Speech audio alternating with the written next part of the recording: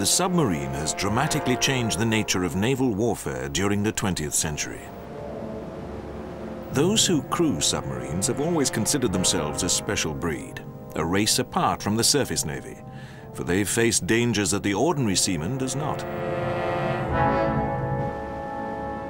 Since 1945, the submarine has seldom fired a torpedo in anger, but its threat has always been present, especially during the Cold War, which so overshadowed the world in the second half of the century. One of the very few submarines to sink a ship in the past 50 years was the British HMS Conqueror. During the 1982 Falklands War, she sank the Argentine cruiser General Belgrano. At one blow, this removed the naval threat that faced the British task force. But during the two world wars that dominated the first half of the century, submarines played a major role in the war at sea.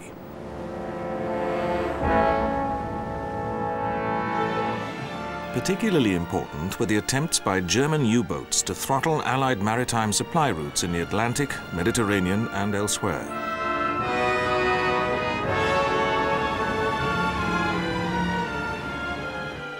Some individual submarine skippers accumulated massive tonnages of ships sunk.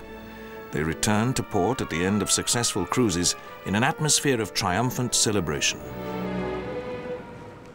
But no U-boat skipper of 1939-45 came close to surpassing the achievements of one German submarine captain of 1914-18. Lothar von Arnold de la Perrière's grandfather was a French soldier who had offered his sword to Prussia after falling out with his superior.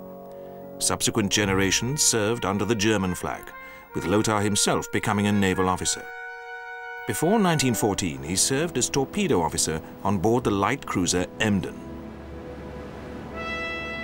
Such was his promise as a naval officer that Arnold de la Perrière was also appointed flag lieutenant to Grand Admiral Alfred von Tirpitz, who was instrumental in modernizing the German Navy in the years leading up to the Great War.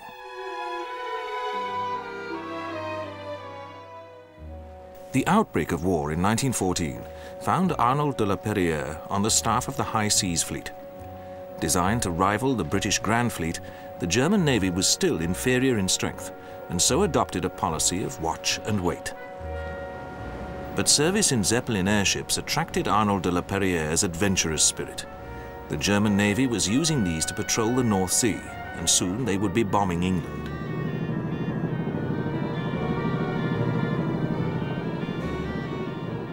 De la Perrière's application was turned down, and so he joined the equally hazardous U-boat arm, carrying out his training at the port of Kiel.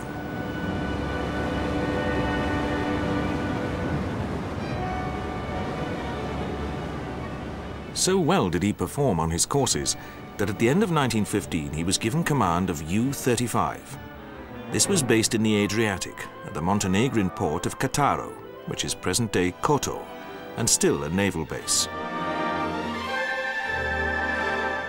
Naval action in the Mediterranean had intensified in March 1915, when the British and French began operations to seize the Dardanelles from the Turks and secure access to the Black Sea, so as to join hands with their Russian ally.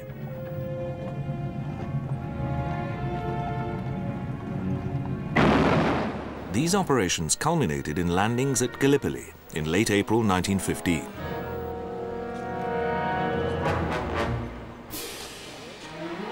This offensive prompted the Turks to request submarine support from their German ally in order to counter the Allied naval threat and throttle maritime resupply of the troops fighting on the Gallipoli Peninsula.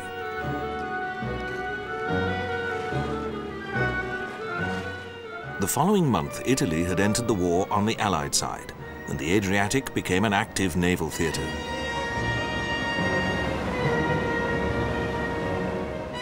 In the autumn of 1915, the Central Powers invaded Serbia and Montenegro.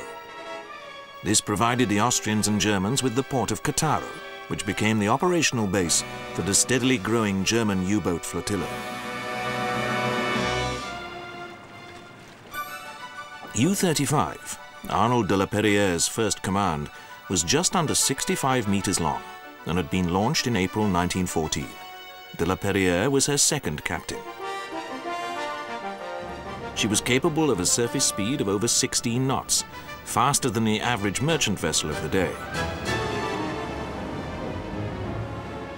The electric motors used to power her when underwater could drive her at nearly 10 knots, but only for a limited time before the batteries had to be recharged.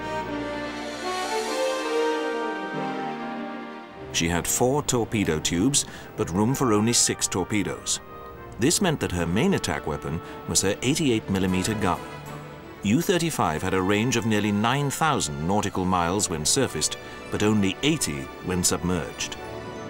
U-35's crew of 35 men had enjoyed some success under her previous captain. Now they wondered what the new one would be like as he came aboard for the first time. They would not have long to find out. At the time, the internationally agreed policy was that if submarines engaged merchant vessels, they had to be warned before being attacked. The crew had to be allowed to take to their lifeboats and, if possible, given a course to steer to the nearest land. Early in 1915, concerned over the ever-tightening British naval blockade, the Germans decided to ignore these rules and sink Allied merchant vessels without warning.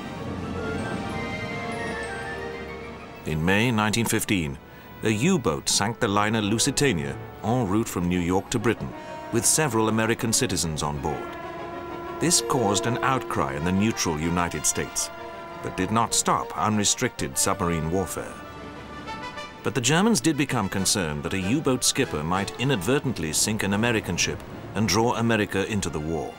So the focus was switched to the Mediterranean, through which few American vessels sailed. In spite of the growing success of the U-boats, the British still allowed their merchant vessels to sail singly. Forming merchant convoys was considered, but dismissed as being too difficult to organize. They also tied up too many warships as escorts.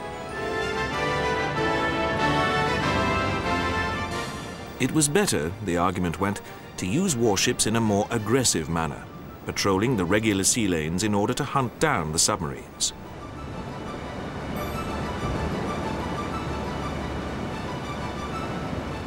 This, however, did little to deter the U-boats.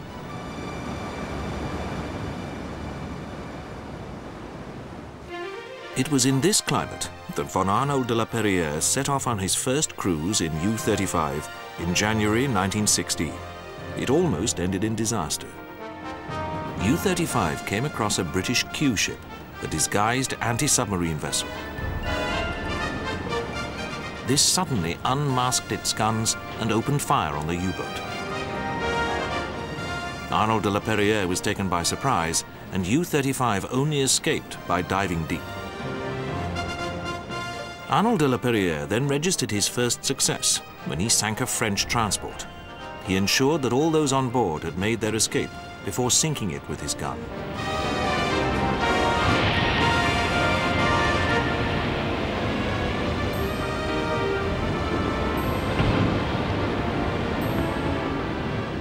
But on the 1st of March 1916, he had a fierce tussle with the British vessel Primula off port side on the Egyptian coast.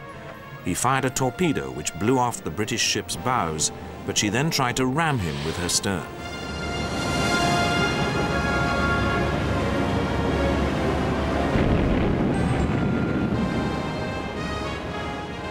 It took 3 more of U-35's precious torpedoes to finish her off.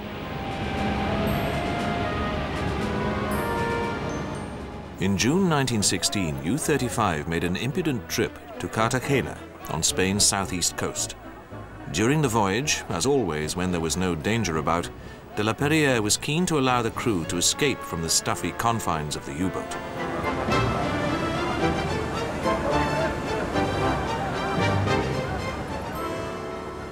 He had been ordered to take a personal letter from Kaiser Wilhelm II to King Alfonso of Spain. Spain was a neutral country, and the rule was that a warship of a combatant nation could remain in a neutral port for just 24 hours. U-35 honored this, but while she was anchored at Cartagena, she was subjected to much media attention. His mission completed, Arnold de la Perrière set about ravaging the sea lanes during his return voyage to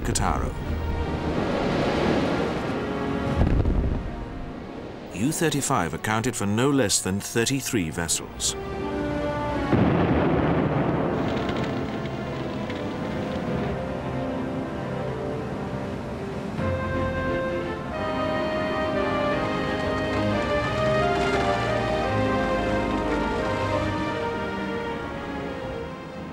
At the end of July 1916, Arnold de la Perrière set sail once more from Cattaro.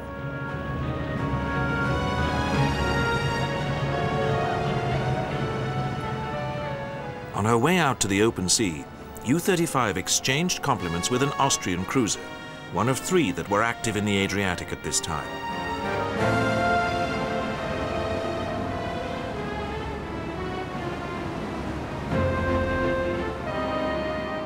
Arnold de la Perrière's tactics for sinking ships were simple.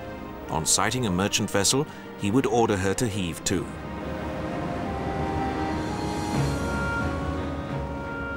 If she failed to do so, a shot across her bows was usually sufficient to bring her to a halt.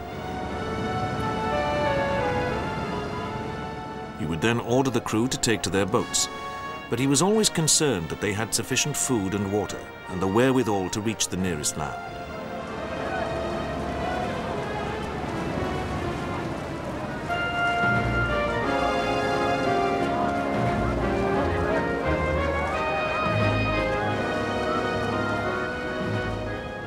Then, if there was no perceivable threat from Allied warships, de la Perrière would send a party to board her and check her cargo.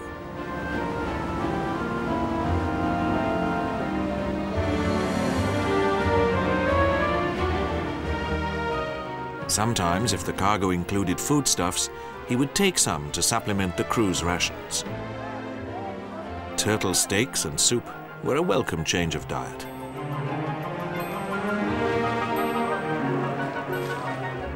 Usually, the gun crew would sink the vessel. Indeed, during her 3 weeks cruise at the end of July 1916, U-35 sank 43 ships, using just 4 torpedoes, but 900 shells.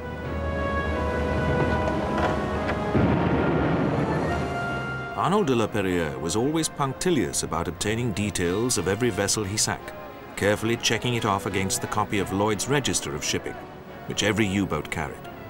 Information given to him by the ship's crew and his own boarding party helped to identify her.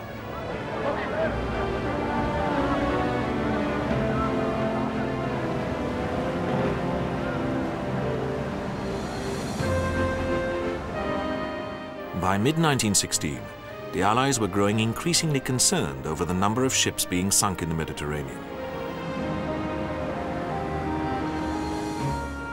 Indeed, the war effort was being seriously hampered. Somehow the U-boats must be stopped from getting out of the Adriatic and into the Mediterranean. If not, the British lifeline to India was in danger of being completely cut.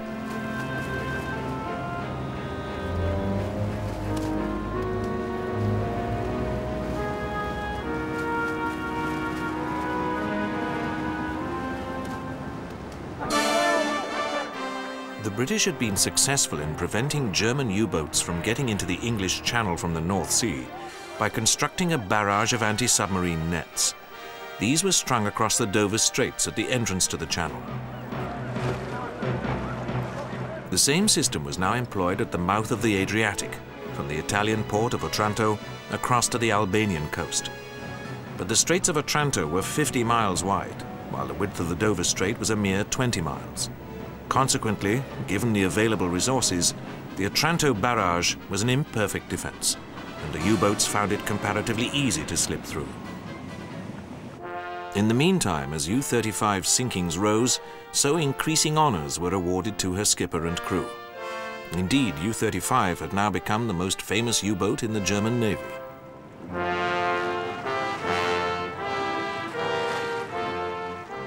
Before 1916 was at an end, Arnold de la Perrière was awarded Germany's highest decoration for bravery, the Pour le Mérite.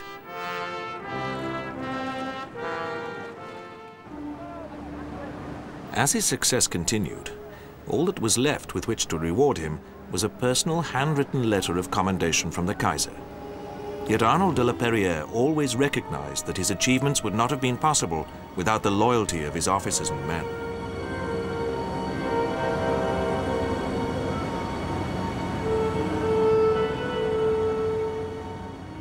By 1917, the war had become a stalemate. During 1916, the Germans had been involved in two exhausting, prolonged and bloody battles on the Western Front, Verdun and the Somme. The time had come to go over to the defensive in the West. The German High Seas Fleet had, in May 1916, finally ventured out to confront the British Grand Fleet in the North Sea.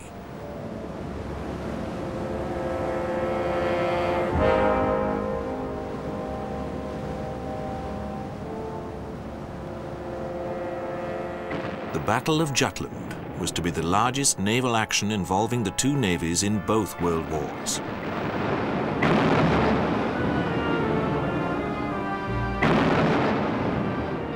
Losses were heavy on both sides, but those suffered by the Germans were such that the High Seas Fleet never again challenged the Royal Navy and stayed in port for the remainder of the war. The German High Command therefore decided that the only way in which victory could be won in the West was to throttle Britain by launching a renewed, unrestricted submarine campaign. This time, vessels sailing under neutral flag could be attacked at will. This new policy came into effect in January 1917, and there was an immediate marked increase in sinkings, especially in the Atlantic. In March 1917, U-35 sallied into the Atlantic from the Mediterranean, successfully evading the British naval squadron based at Gibraltar.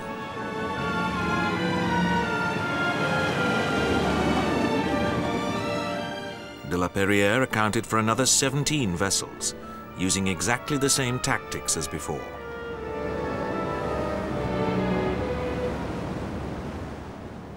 On her return voyage, U-35 was forced to crash dive because of a marauding French seaplane.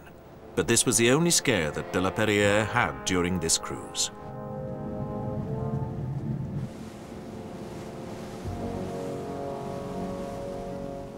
U-35 arrived back in triumph at Cattaro, having sent a further 54,000 tons of Allied shipping to the bottom.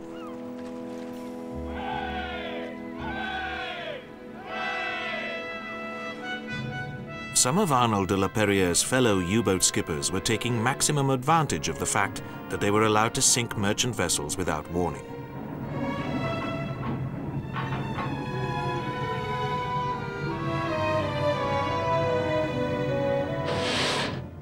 They had no hesitation in using torpedoes to do this, with no thought as to the fate of the crews of these ships.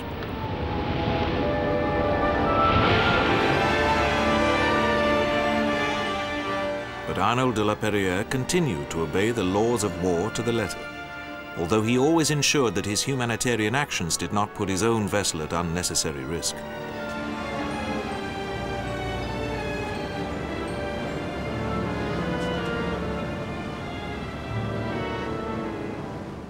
He still gave high priority to the safety of his victims' crews, and many had cause to be grateful to him. He did, however, sometimes take the captains of these vessels prisoner.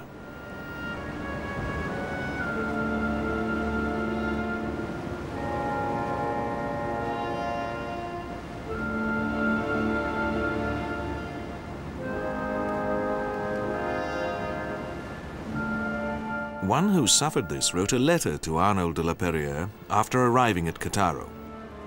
"I cannot leave your submarine without just expressing my gratitude for the kind and courteous treatment I have received at the hands of you, your officers, and in fact the whole of your crew."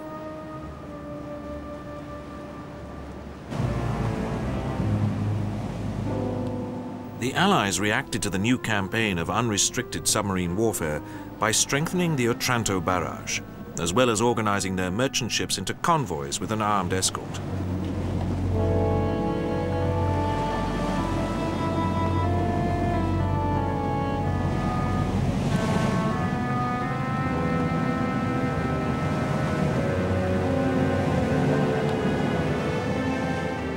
The strengthened barrage made it very much more difficult for the U-boats to get into the Mediterranean.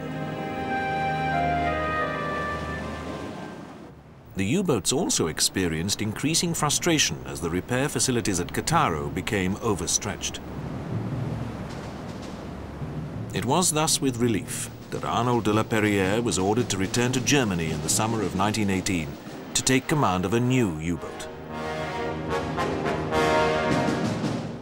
This was the ocean-going cruiser U-139, one of the largest submarines of the Great War. She was 1.5 times the size of U-35, had 6 torpedo tubes, and was armed with 2 150mm guns. Her crew consisted of 66 men.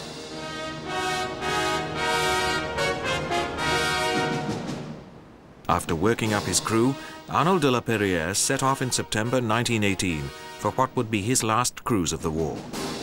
By this time, the sands were running out for Germany. Convoying, together with new anti-submarine weapons and detection devices, were making life very hard for the U-boats.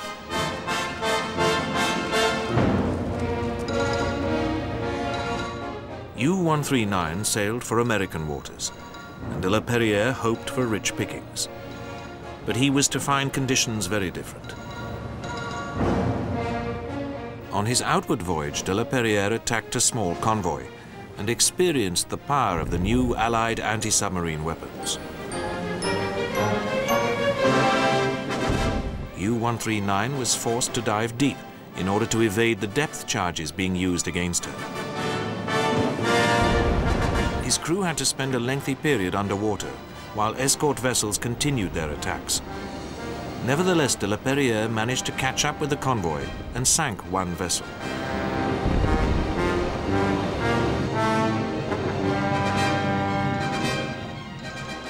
Later in the cruise, U-139 had a hard fight with a Portuguese armed trawler. De la Perrière then returned to port with more scalps on his belt. It was now the 15th of November 1918, 4 days after the armistice which brought the war to an end had been signed. There were therefore no welcoming crowds for U-139. The German army was now withdrawing from France and Flanders back to its homeland, while the High Seas Fleet was in a state of mutiny. The German Navy, including the surviving U-boats, was now ordered to sail its ships to British ports to be surrendered. But Arnold de la Perrière could not face this ignominy and left his first lieutenant to surrender U-139.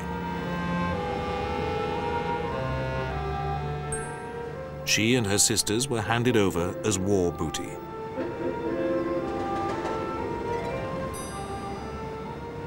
Most were broken up and sold as scrap metal.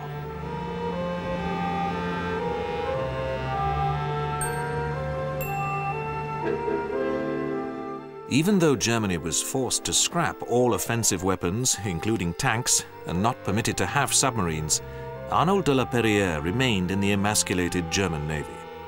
This was a measure of his dedication.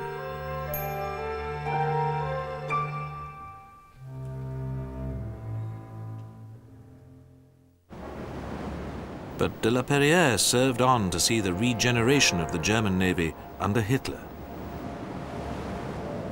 However, by the time war broke out in 1939, de la Perrière's seagoing days were over.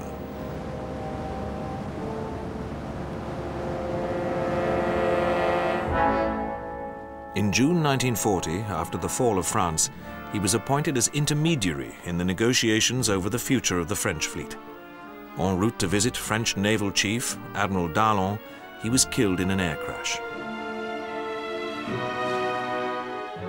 Lothar von Arnold de la Perrière's record of 194 ships sunk while in command of U-35 and U-139 has never been surpassed by a submarine captain.